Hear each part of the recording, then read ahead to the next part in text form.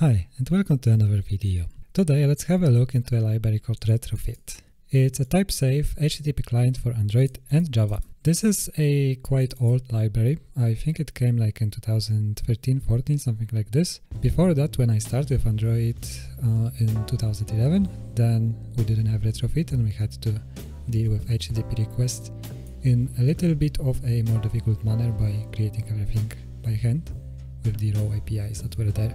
This video is supposed to be this kind of a longer walk through a library or a project on GitHub, like we did with the Android architecture, modern Android architecture sample before. And I would like to get a little bit into deep details of this Retrofit, see how it works, like unwrap the library, let's call it, and maybe understand. So first of all, as mentioned, Retrofit is basically an HTTP client, and we have here used it on Android.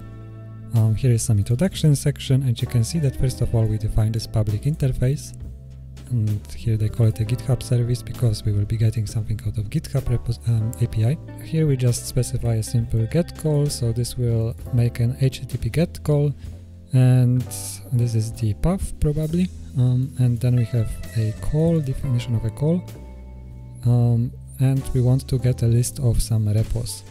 So repos, I presume, is a type that we define ourselves. And then we have this method called as a list of repos, and we also give it some path parameter user, which is a string. So here we have a path specified to this API endpoint, and you can see that in the path we have probably a user ID over here or a username. And this argument, by using this add_path annotation, should be then injected into this path when this is actually executed. At this video I will make a couple of assumptions, so I will try to explain a couple of concepts in the library itself, but things, for example, like the REST APIs, I will just assume that we are already all familiar with it. Okay, then after we have this interface, so we don't create a concrete class that will implement this interface, so this must be taken care for us somehow by the library. Then we have this Retrofit instance, and we have a Retrofit builder. This is just a builder pattern over here. And then we have some methods on it, like here we are calling base URL and we are giving it some base URL to the API. So in our case it's a GitHub API. So here we are building an instance of Retrofit, and then out of this instance we create an instance of our service. So some instance of this interface will be created for us with this .create method here. And then finally, somewhere in our code, we can do this call over here, service.list repos, and we give it a username over here. And what will happen under the hood is we'll have an HTTP call with the path, combine this with the argument from here injected over here, and we end up with getting some response, which will be a call, and then it has a list of repos, so this call probably has to be get executed, we will see. Then they also explain a little bit how to use this library, so we have get, of course, for get calls, and here we are returning a call. I think it's coming from the awk HTTP library, but there are also different ways we can return different kind of stuff, and this will be handled for us with this library. Of course we have posts over here, so we can get, we can post. In case of post as arguments, we should supply these fields over here, because if you have a post request, then we have some body. Inside of this body, then we have form URL encoded fields. Of course, a body of a post can hold different kinds of data. It doesn't have to be just some values of a string, like the form URL encoded. It also can have some JSONs and stuff. You can see that we're using annotations here heavily, so also for headers we can specify annotation for a specific header that we want to pass with a specific call. And they also give you some information on the synchronous versus asynchronous, so the call instances can be executed either synchronously or asynchronously. And this is the important information over here, that on Android callbacks will be executed on the main thread. On the JVM, callbacks will happen on the same thread as the executed HTTP request. And on top of that, we also have to remember that on Android, by default, we are not allowed to do network calls on the main thread, so we will have to actually call it on some other thread. Then down here we have a Retrofit configuration section, where they are telling us that Retrofit is a class through which the API interfaces are turned into callable objects. By default, Retrofit can only deserialize HTTP bodies into HTTP bodies, response bodies, so it's an object that we get by default. And OK HTTP is another library which is coming from Square, so Retrofit is coming from Square, and they also made this OK HTTP library, which is like a lower level kind of client to an API. So it's basically the same thing, just lower level. And then Retrofit uses HTTP internally. And so it's using this response body, for example, object. By default, it only can accept this response bodies for the type for body. But we can have different converters which can be added and used, and then with these converters we get support to all other kinds. Like for example, if you're using JSON for your JSON, then you can just use this converter that they tell you here, or if you use Moshi, for example, also pretty popular as far as I know, then you have this Moshi converter, and then instead you can get just responses for JSON or for Moshi or for other types, so even simple XML over here. So in case your response will be in XML, you can use this to convert the response into XML. And here they give you an example how to use JSON converter factory. Factory is another design pattern. If you've ever studied software engineering or computer science, or you are studying now, then please don't skip the design patterns, because it may not seem that important at first, but actually then in the real world, especially in the mobile development, you have patterns used everywhere, especially things like builders, factories, observer pattern that we looked in another video at, things like that. So a factory is also a design pattern, and it's just creating objects for us. So it gives us an instance of an object with some configuration, and you can have a couple of factory methods, and each method will construct this object in a different way for you. So here you can see that they say that we generate an implementation of GitHub service, so there is some generation happening for us, and then this interface uses a JSON if we are using the JSON converter factory for its deserialization. So the data will be deserialized with JSON library. And how to do it? It's as simple as we have this again Retrofit instance which we built with our builder design pattern, and on this builder design pattern so it's different from factory because here we are building an instance of Retrofit, but then with this extra chained methods we specify what should be included with this Retrofit when it's actually built in the end with the build method. So we specify the base URL again, and then we add some converter factory, which is in this case JSON converter factory, and you have to call create on it, so it already creates you the JSON converter here. And then finally again we have this create method on Retrofit, which gives us a service which we can then call to make a request to API. Then down here we can see we have how to include this into our project. So if you are using Maven, then we can use this. If you are using Gradle, then just include this line of code implementation for Retrofit.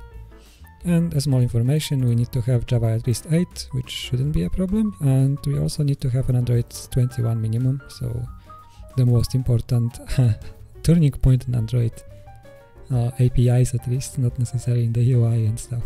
Just to have a context, in case we think in a layered kind of architecture, here I have a picture of a clean architecture, but it can be any kind of a layered architecture.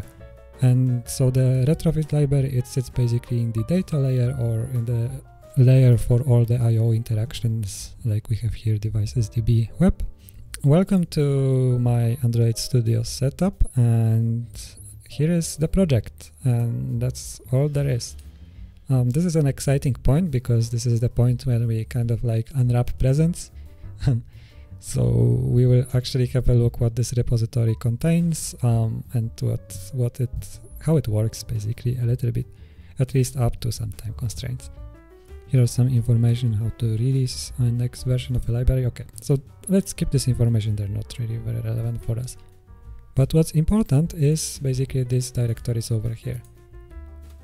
We have one directory or a module which holds Retrofit's source code, and this also comes with tests for Android, for Kotlin, and for RoboVM, virtual machine. So RoboVM over here is a ahead of time compiler for Java bytecode targeting Linux, macOS and iOS. So like for Android we have Dalvik, for example, then for these platforms we can use this RoboVM, and then we can still use Java and this Retrofit library on these platforms. Then we have the source directory over here, and we have some test helpers, and then we have a couple of other modules. And here we have some adapters. We will look into adapters later. We have converters again, we will look into it, and we have some Retrofit mocks, and finally we have a directory with samples. So let's have a look at some of the samples. Let's maybe try this last one, sample over here. And there is not much happening here more than we've seen in the documentation. So we have some API URL over here. What this sample does is it also connects to the GitHub API, and we get contributors apparently. So contributors to a repository of a certain owner, and with the repository name over here, which is a simple get call, which is using this call over here defined on Retrofit, two parameters, two path parameters, and then we have the main function over here. So you can see already that this example, and probably all of these examples, are detached from Android. So if we come from Android environment, you can see that this library can be used just in plain Java. We don't need to have Android setup. Again, we have this retrofit.builder, so we build the retrofit instance, and it's exactly the same like in the example earlier.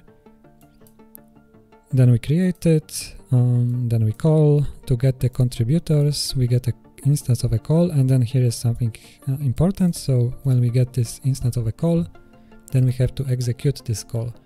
We have this execute method, and then we take a body out of it, and then body is basically a list of contributors. Now here they didn't catch any errors, but there can be some exceptions thrown, so you should also use some try catch around it. But here they are just assuming everything will go well, and we just print out the contributors for a repository in question.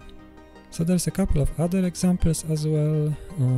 So that was a simple service. We have simple mock service. A bit more complicated setup over here. Because instead of doing let's see. An example of using mock retrofit to create a mock service implementation with fake data. Okay, so that's helpful for testing, where we have some mock GitHub over here class, which implements the interface. Okay, so we have this interface specified as before, but this time instead of having retrofit create a service for us out of this interface, then we can just extend it, and then we can provide some data. And then we add it somehow. Let's see how we add it to... Okay, here we are using actually this simple service example we've seen before. So from that we get certain data. And here we have the mock retrofit. And this time we call builder on the mock retrofit. And we're passing a retrofit instance to it. So it works the other way around. So because... if we have a look into this builder, it gets, an instance of retrofit. If it's a null, remember that we are working here with Java. These are not Kotlin files, they are Java files. And in Java, there is no null safety still. So we always have to check whether something can be null, even though it looks like it potentially would be non-nullable in other languages. And then we assign this retrofit. So we have a variable over here, private final.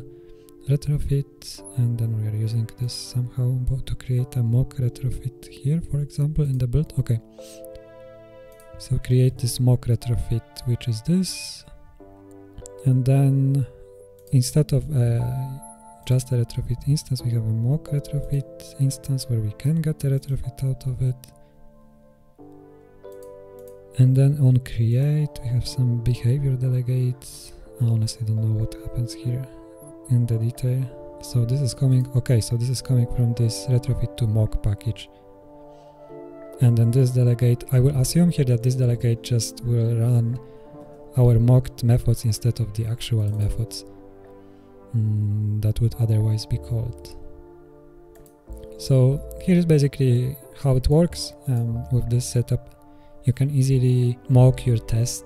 Then we have an example with RxJava observables on a main thread over here, they say. So in that case, yeah, we have some call adapter. Where is our retrofit maybe created here? Is it? Here. So in order to use RxJava, we have these two adapter factories this time we have to add. So we have this base URL example, and then we are adding some observe main call adapter factory with observe on, and we want to observe on computation or on main thread for Android. So I guess in Java we don't have a main thread like on Android, because main thread in Android is the Android main thread.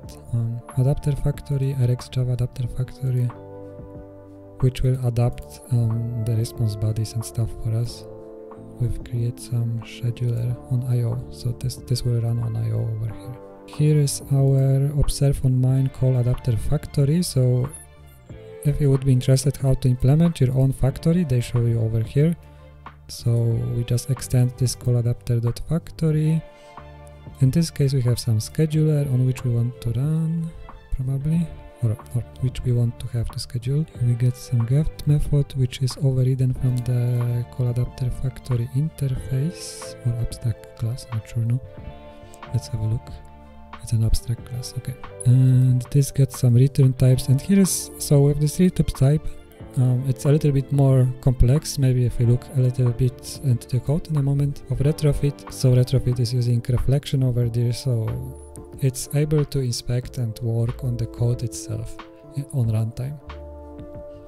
If you don't know what reflection is, then I highly encourage you to have just a little look into how it works. So we are working with types basically, and then we just check. We have this method getRowType, and this is coming from Retrofit itself. And then Retrofit defines for us something like extract the raw class type from type. So for example, we're getting a type that is a list of a runnable or of any runnable implementation over here or extension. And instead of this list of a runnable type, it will return us just the list type, so the without the generic type supplied over here.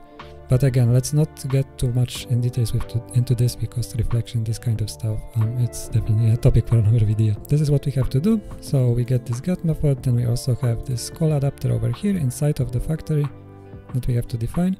So this is what is getting built. And then this just has this method adapt, where we adapt something to something. So in this case, we have this call from Retrofit, and then we are adapting it to some object in this case. So we have an observable we call observe on, and that's actually what's getting returned from this adapt method. So there's a couple of other examples for different use cases, and you can have a look into that on your own maybe, because we have to look into the code a little bit. But in order to look for the code, maybe let's go into this simple service example, and let's start from this point. So as we mentioned before, we will have this interface that we have to define, that we are later calling. Here we also are defining our own data class, just in Java public static class contributor with two fields and a constructor. If we think in Kotlin, then this would be basically a data class. And then finally, we have our Retrofit instance that we are building with a builder design pattern.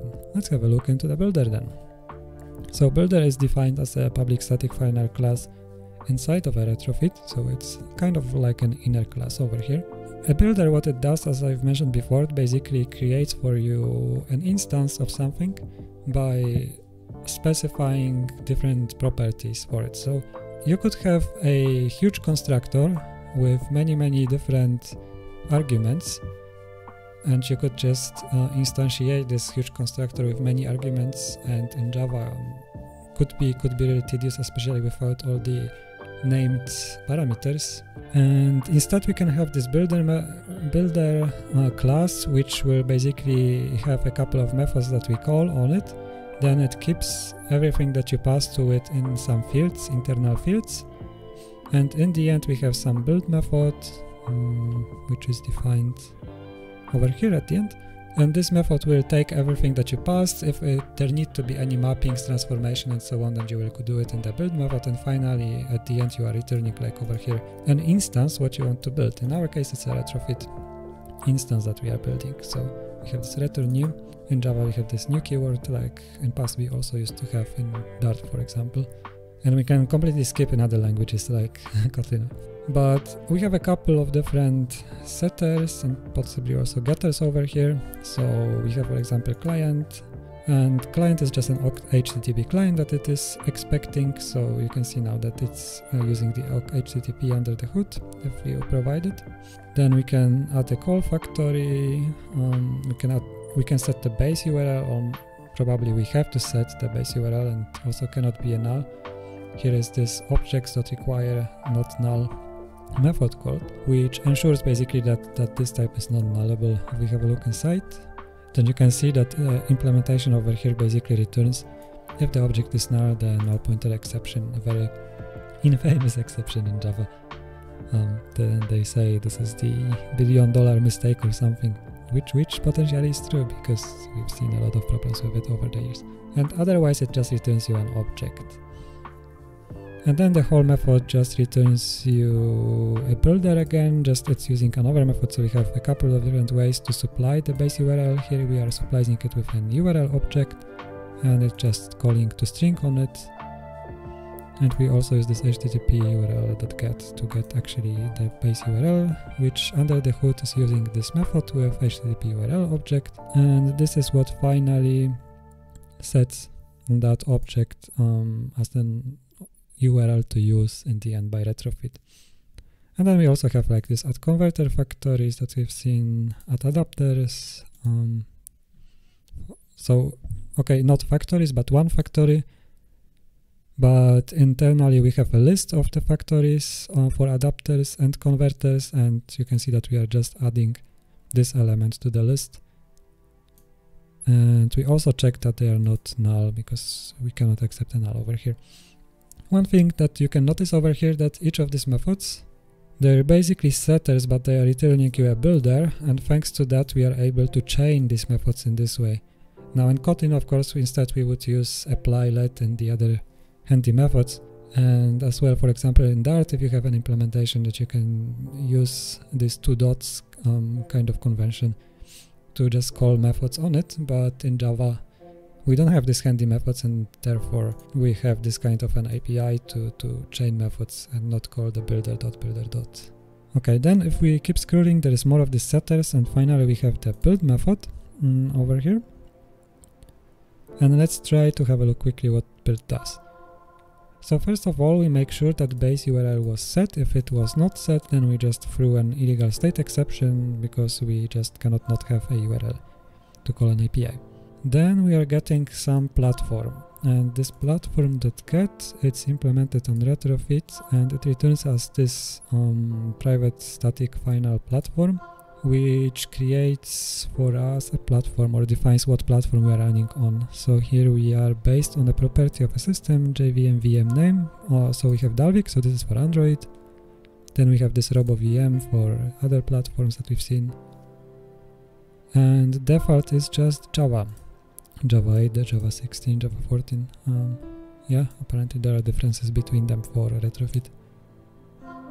But also you can see that there are some differences probably for Android 24 and 21 that Retrofit cares about, because if 24 is supported, then it wants to know that we are running on 24 or higher. Otherwise we run on 21 or higher, and 21 is of course the lowest possible. And so you can see here that Java 8 is also the default one, the lowest possible version. Then the next time we have our awk HTTP call factories over here, which is coming from this collection of factories that we had. And in case this is null, so a call factory was not set, then we are creating an awk HTTP client. So this is the default for Retrofit. You could set something else, but if it's not set, then by default an awk HTTP client will be used. And yeah, we will make all the calls through this client. Here is the implementation of OK HTTP, but I think we could skip it for today. Let's just quickly have a look into documentation here. What does it do? So this is how an OK HTTP client works under the hood. It also has a builder. We can add interceptors to it. So in case we want to make a change, for example, for headers on every request that we make, then we can have an interceptor. Like here they are using, in this example, HTTP logging interceptor. So every time you make a request, then this logger will be called. It has some callback, and in this callback you can log an information about the current HTTP request. They also show you that there are some capabilities to cache calls, set some red timeout and stuff like that. Yep. But again, OK HTTP, super cool thing, but for another video. Then we have some executor, which is a callback executor. So this executor will execute callback probably on some thread. So we can see that this is coming from Java util concurrent. So this is our typical executor. So then we can probably define on which thread with this way we want to call our callback. And again, if an executor wasn't supplied, so if it's a null, then we take a default, and now you can see why we need the platform here, because we get a default executor from a platform. And we have a look into here. Then for example, for Android 24, the default callback executor over here is just the main thread executor, that instance. So this way we know that by default the callback will be executed on a main thread.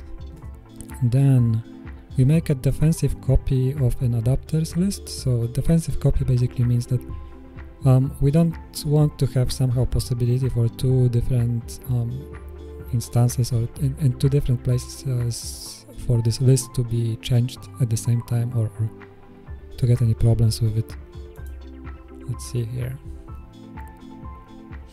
So copy constructors and this defensive copying. What is a copy constructor? Can someone share a small example that can be helpful to understand along the defensive copying principle? Here's a good example. So we have some point, the point has x and y, and note that the constructor point takes a point and makes a copy of it. That's a copy constructor, yes. So we have another constructor over here which uses this constructor, and it makes the copies of the two integers, the x and y. And this is defensive copy because the original pointer is protected from changing by taking a copy of it. So in other words, if we would have this point constructor and we would have an instance of a point over here, then a reference to this point could also exist outside of the point class somewhere. Or if we would have another class which takes a point and keeps a point inside, because, well, it's a point that have a point. So if we would have in another class this point and we would change this point outside of this class, then because the class holds a reference to a point, then change to a point, this particular point outside of a class would also make a change inside of a class. So in other words, the value of the point could change inside of a class without the class being aware of this change happening, which leads to a problem. And that's why we need this defensive copying. So this is actually another int which sits in another place in the memory over here. And so similar thing is done here. So basically they take this call adapters factories and they have a array list over here with all the adapters again. And then the same thing happens for converters over here. And finally, when we get all our adapters and converters, then we have here this converter factories list or array list with a specified size, and we add them all together, and finally we pass it to Retrofit as an unmodifiable list. So if you don't know what unmodifiable list is, so a normal list is a list that you can add elements to, but if you have an instance of unmodifiable list, then you can no longer add elements to that list. If we have a look into that, you can see that it just returns you an instance of a list interface, but actually it's a collections.unmodifiable random access list over here, or just unmodifiable list over here, depending on whether you want random access. This list is of a random access or not. And then basically we supply all the other elements here to the Retrofit instance as well. And then if we have a look into Retrofit itself, so a constructor takes this HTTP call factory, the base URL as HTTP URL object, and we have all the other parameters defined over here and assigned to our values in constructor. And then on the Retrofit we have this create method, which will create an callable instance for us of a service. So we can pass something of a type class over here, which is a service, and now here is some magic happening. So first we validate that the service interface is an interface, basically. It's I guess what this method will be doing. Let's have a look into that. It's defined down here, and notice here that we have this type class, which is a service, and we check if it's in interface. And by having this negation over here, if it's not an interface, then we are throwing an illegal argument exception. That API declaration must be interfaces, basically. If it's not interface, it's not an interface, and we don't accept that. Going forward, we have also some kind of a check here. We have an array_dequeue, which is basically a queue. Just dequeue is double-ended queue, or forgot now what exactly the name is, but basically means that it's a queue where you can append new items or remove items from both sides of the queue. So from first item you can add first item and the last item as well. And then we have here this check. We are adding our service to the check, and then this is an interesting thing. Look, we have a while loop that is going through this check, which is a queue, until it's empty, but at this point we have only one element. And then if we look further into that, we have candidates. We remove that check, so we have that class over here that we supplied to this method. So far it doesn't look like it makes much sense, but let's just have a look further. So then on the candidate we check if get type parameters length is not 0, so this interface also should have some type parameters, and if it doesn't have any type parameters, then we are just having here a message. Sorry, if it has parameters, then we are creating this message. Type parameters are unsupported on candidate on this type, which is an interface of something. Yeah, so actually no, we don't want to have any type parameters, and in the end, if we have any type parameters, then we are throwing an illegal argument exception with this message that was built with this stream builder over here.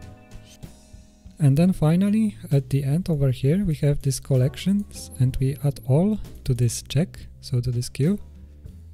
So queue is of course implementing the interfaces that collections can work on, so we can do it. And then we are adding candidates, so this check that was passed here, the service, all the interfaces that it may have. So what I think is happening here is then that this interface can be implementing other interfaces, and we also want to run this check through all the interfaces it's implementing or extending, in order that they also have some parameters, and if they have, then we still throw an exception, we don't allow that. It looked quite pointless at the beginning with this loop, but now it makes a lot of sense. And then finally we have this flag validate eagerly. So if we want to validate something, I'm not sure exactly what we try to validate here, but if we want to validate eagerly something, then it happens at this point, which is platform. We get a platform again. So for example, our Android 24 platform. And then we get our declared methods with reflection over here, and then we go for each of the method and we check if it's a default method on the platform, or is it static? Is it not static? Okay, not a default and not a static. and if it's neither default or no static, then we are calling this load services methods over here. So it's probably like an early check, and if it's not done here, then it's done later somewhere else maybe, or maybe when we actually call the interface. And then this load service method gets a method, and then we have some cache over here. We try to get a method from that cache. I'm not really sure what happens here. What is this? It's just a map. So this cache is a map, concurrent hash map, and yeah. So we try to get this method out of this concurrent hash map. If there is some result, then we return the result, and if there is no result, then we assign it to the cache basically. So in other words, we just fill in this map, the cache map over here with this method on every method that we basically get over here, and that is not default and not static. Yeah, so we're back here in the create method. So we went through this, and finally we return from this, and now we have some proxy. Now proxy is another design pattern, so I encourage you to go to Wikipedia and check it out. It's basically same proxy as if you have, for example, in your internet settings. So you're just passing it through something, through a proxy. And then we create this new proxy instance over here. We have some class loader, then we have a new class. Oh, there you go. Here we are creating a class out of this interface that we passed. So we create our interface, we pass this interface type to Retrofit, and this is where finally Retrofit is creating an instance that will in the end be returned for us. Just it's going through this proxy over here. And then also we have some invoke method on it, which gets the proxy object, which gets some method. And then from method, if we get the declaring class, if the class is type of an object, then we can invoke a method. Yeah, but basically without going much deeper into this code, what happens here is to the create we pass our interface. This interface is then instantiated, so there is an extending class created, and there is some functionality probably added to it that when we call the interface later, that it will actually execute a call for us, or will at least return a call for us that we can execute ourselves.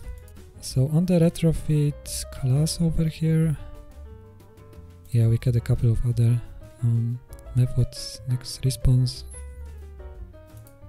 string converter, returns a converter. Okay, so we have some also methods to get different converters on it. And finally down here is the builder implemented, which we had a look into before. So that's about the Retrofit class, that's about the builder and how it's all created over here. So at this point we get an instance of a GitHub, so it's not interface of course, because we cannot instantiate an interface. And this is the object, which is a class that was returned out of this create method. And then next thing we do, we just call a generated body of this contributors method somehow. That was done by Retrofit for us, and then this will proceed with calling, with creating the call. And so the call, as I think we already looked quickly into it, so it's basically an interface again, which takes one type, and this type is basically a successful response body type. So let's say we want a string from the API, so this is basically a string or anything else. So a call is an invocation of a Retrofit method that needs a request to wherever a return a response, and each call yields its own HTTP request and response pair. Because of course when we make an HTTP request, then we have a response, so it's not much happening over here. And then this call is also extending a clonable, so it can be cloned. Here we have the clone method, which has to be implemented by the actual instances, implementations of call. And we have the execute method, which is synchronously send request and return its response. Okay, so we have on the call, we have the execute method, which we've seen in the example. And this will actually call the API, or at least will schedule a call to API, depends on the implementation. And then from this, we want to get a response. Okay, so if we want to get a response, and actually we don't schedule, then we're actually executing the call here. And then we also can have IO exceptions on it, and we also have runtime exceptions on it. Then we have an enqueue method, which is asynchronous. Okay, so now in case you want to asynchronous call, then we use the enqueue, and for synchronous we use execute. And then we also have methods like is executed, so we can check whether a call was already executed. Probably not to execute it again, or for whatever else reason. And we can also cancel. Over here, check if it was cancelled. And we can also access the original request and then just play around with a request. And the request over here, it's just the awk HTTP free request class, and it holds things like the URL, the method, headers, body, and tags. So in case we need to inspect anything of it, then we can call the request on the call, get the request, and inspect what was actually sent. Let's say that you're coming to some complicated project without a structure, without an architecture, and you don't know, there are some calls happening and you don't know what is actually happening, that you can get this request either this way from some call which was, I don't know, passed through 1,000 different classes and you lose track of it. Or you could also do similar things in the intercepts probably. And finally we can also get a timeout. So a request can have a certain timeout, for example 5 seconds, and if it doesn't complete in 5 seconds, then it will get cancelled. And we also can get what the timeout is out of this object. Let's see some implementations maybe. What kind of implementations we have over here? We have some behavior call, deferred call, so probably a call that happens later. We have an empty call. What is this? Is there any documentation on it? Nope. So an empty call. Okay, it's just throwing an exception. Yeah, so I guess in case we want to just get a call maybe in a test that throws an exception, I believe. Looks like it's just kind of a mocked version of the call. Let's see what else we have. And we have a fake call here, and we have a fake call. Oh, okay, now you can see that this empty call, I didn't notice that. It's actually defined on the factory test. So it is a mock, but also there is some fake call over here, which is on Retrofit to mock. And actually these two also are defined on the mock. So, well, if you want to test the calls, then you can use apparently all this already predefined mocks and fakes and stuff. And finally down here we have the HTTP call, OK HTTP call, or OK HTTP call, not sure. And this is the actual implementation then of a call, I believe. We have a constructor again, we get a couple of arguments, we have some request factory to create a request for us. We get a bunch of arguments that are passed to the call. We get a factory for the call again, and also some response converter. So I would assume at least that Retrofit is also passing finally a converter over here to convert the response body into some type like JSON, for example. This awk HTTP call, okay, it's actually implemented on Retrofit here. So that would be probably the converter you want to use to parse the response body here to some data. And let's see if it's used in this class anywhere. Or, okay, we have an awk HTTP call instance here, which we are cloning. So is it also, okay, so it's a call, so it's also a clonable object because call was extending or implementing clonable, so we have to implement the clone method over here. Then we have the request method, and we just have this get row call, and we get a request out of that. And this method is defined down here. And this thingy, yeah, it gets some raw call, which is a field on this class. Now if it's a null again, we return. So here are the rethrowing previous failures if there isn't, if it isn't the first attempt. So if you had some failures before and you call this again, then you just rethrow whatever was there. Create and remember either the success or the failure. And then we have the enqueue method for the asynchronous, if you remember calling. So in case of asynchronous call to an API, then we need to get the response somewhere, and we get the response in a callback. We have a callback over here of a type T. This is synchronized. Okay, so here we actually use the threading APIs for that. We check if something was executed here, and if it was executed, then we throw an illegal state exception. So every call can be executed only once in this way. And then we get call, we get failures, and now if both of them are null, then we are trying to create raw call and assign it to a call. If it's cancelled for some reason, then we cancel it. Otherwise, we call enqueue on this call. So this class is an implementation of a call, but it also have a call inside of it. You can see here. Yeah, so a call holds a call, so it's like a proxy for a call. And then finally, in this call, in this enqueue, we are creating this OKHTTP callback, and this callback is coming with on response method and on failure method. And then, so on failure will happen, for example, if there is no network. So if you make a call but network cannot be reached or the server cannot be reached, whatever, if you get no response at all, then that's a failure. And then in this case, you just call a failure on the other callback.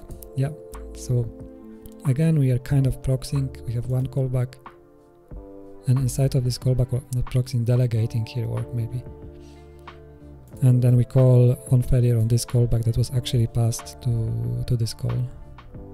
And then, yeah, we can throw if fatal. If this throwable is fatal, then we can throw in the catch. Otherwise, we just call on failure and we just give it some parameters. And then on response, we also can have a failure. And if something didn't work over here, then we also can throw as well as on parsing response. So this was successful in a way that we got the response. But for example, we cannot parse the response because it got malformed. It can happen sometimes, it's very rare, but while traveling through the internet, the response could, for example, get malformed. There are also other reasons why parse response could be not possible. It's just in a different format than expected or whatever. Then of course, in this way, we also can throw and we call failure. So you can see then the failure on the original callback is still called. And the same thing happens over here, wait, no, and here we have finally the response on a callback. And this is something that we would not expect over here, that this would potentially also throw on calling on response on here, but of course it can for some reason. And then we also want to catch it, and they are printing the stack trace, but also potentially throwing it if fatal. Let's see into that. So throw if fatal is basically taking a throwable, and if a throwable is an instance of virtual machine error, so apparently we can get a virtual machine error. I think implementing this library was a very long process for this kind of edge cases that otherwise you wouldn't think of. Like, we can get an error from the virtual machine. If I would be implementing this library from scratch, then I'm pretty sure I wouldn't think of this edge case at the beginning, and then there would be some issue on my GitHub repository, and we would have to take care of things like virtual machine error, thread depth. Okay, this is more likely, I mean something I would think of maybe. But then we have some linkage error as well, which also will throw. So in case of these three types of throwables, we want to throw because we consider them fatal. Okay, I think at this point we can stop looking into this whole call classes, awk HTTP call and stuff. We were actually in utils at this moment. So let's have a look into the Retrofit project just for a moment. And you can see that here in the Retrofit repository we have defined lots of annotations. First of all, for headers, get, post and so on in the HTTP subpackage. Internal, we have everything is null. What is this for? I don't know. Let's skip that. Then we have the built-in converters, which we've seen before in the Retrofit builder being used and attached. So first let's maybe have a look at the converter itself. So it's an interface and it converts, as you would imagine, objects to and from the representations in HTTP. So we have a representation in HTTP, like, I don't know, a response body, exactly a response body like here or here. And then we convert it one way or another to some type, like an integer probably or something else. So this abstract factory, generally, if you implement it, then we have two-directional mapping. We can call it mapping. So it's converting, but you can think of it as a mapping also. If you think in the layered architectures where you have to map from one layer to another, then you have some data object, you map it to domain object and so on. So this is doing the same thing, just with response body to whatever type you want, which can be a string, float, whatever. And back here we have just implementations of this converter. So we can have a void response body converter. So in case the response body is supposed to hold nothing, then we can also convert it to unit. Here we have a converter for a request body as well. So request body to request body. I'm not sure what we need it for, but we have it. And these are the default converters, and I'm pretty sure that we should find somewhere also converters like to float, string and things like that. Here are some optional converter factory. Here is the optional converter itself. Okay, now we see. So an optional converter, now I get it, is basically a converter, so targeting API 24, so I assume we have specifically for Android this. Only added to optional in available. Okay, so only in Java 8 and Android 24 here. So in Android 21, which is supported by this library, we cannot use it, but basically we have this optional type which can hold a value or it doesn't have a value. So it's just a converter that takes care of the optional. And I'm pretty sure somewhere we had the other converters, but I cannot see it right now. How about we go quickly to the Retrofit class, which is here. And in the builder, so we have the builder again, and down in the build method, we had this call adapter factories. Okay, so built-in converters here, and let's see into built-in converters. So that's what we looked at, and then we have the default converters, which are coming from platform. Okay, so the create default converters from platform. Let's see, there's any implementation for that. Android 24. And here, for example, here we have the optional set for that.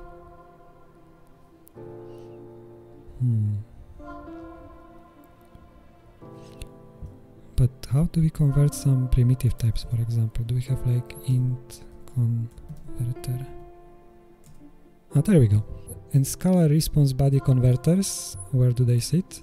Okay, so they actually sit somewhere completely else. So we have this retrofit converters. Now we get it. So we have this other module over here, which is the retrofit converters, and inside we have just defined all the other converters, aside from this very basic like void, unit, and apparently optional as well. And in here, for example, we have an implementation of a integer response body converter, where we have a response body integer, and in the convert method we do very little. So we are just basically mapping this value, so the response body, which is a value here. We take a string out of it, if you look into it,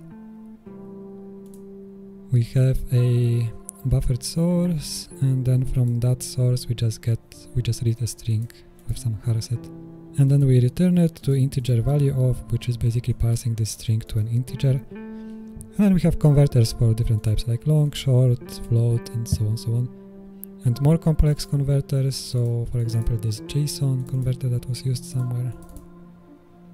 We have JSON converter factory over here, and JSON request body converter. There we go. So this takes some type into a request body, and this time to convert it's using the JSON wrapper, JSON writer over here, and we just write to some adapter, to a type adapter, and finally we create some. Okay, so here we are parsing to request body, yeah. So to request body, and here we are parsing request response body to a type. So let's see how this works maybe. So we get a JSON reader, and we read basically, we get this reader from JSON library, and then we try to read from the JSON reader. Here we can pick, and if something's wrong, like we don't have end token, then we throw that the JSON could not be fully consumed. So if JSON is malformed, then we want to throw here. And finally we just return the result from the read method, which will be some JSON object or whatever it returns. Yeah, it gets a JSON reader and it's a type, so whatever type we want to be read out of it with JSON, whether it's array, whether it's an object or whatever. So that's the converters, and we also have these adapters.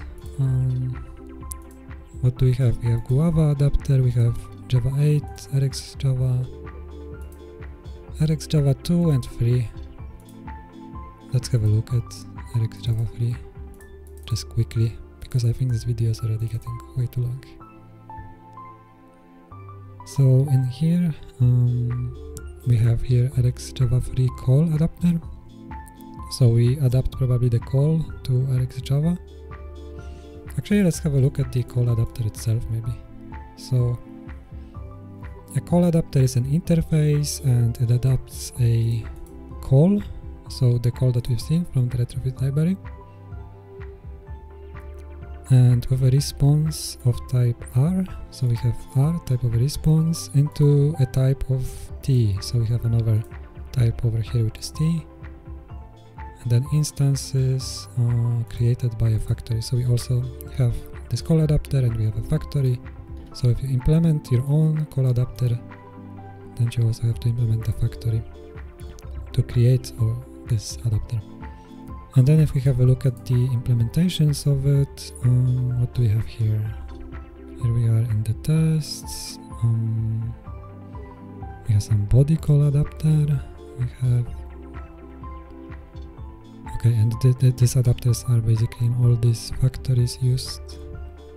And here we have our JS.